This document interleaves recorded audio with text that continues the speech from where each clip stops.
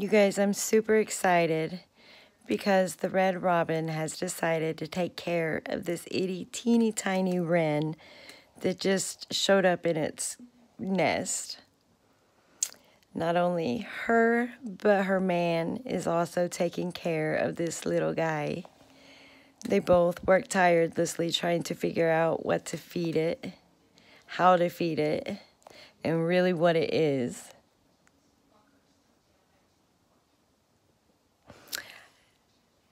I can't wait to see what happens when the bird's eggs hatch. Thankfully, the little wren is so tiny that when they do hatch, it'll be just as big as their newborns. I'm so happy they've decided to raise it. I can't wait to see what happens.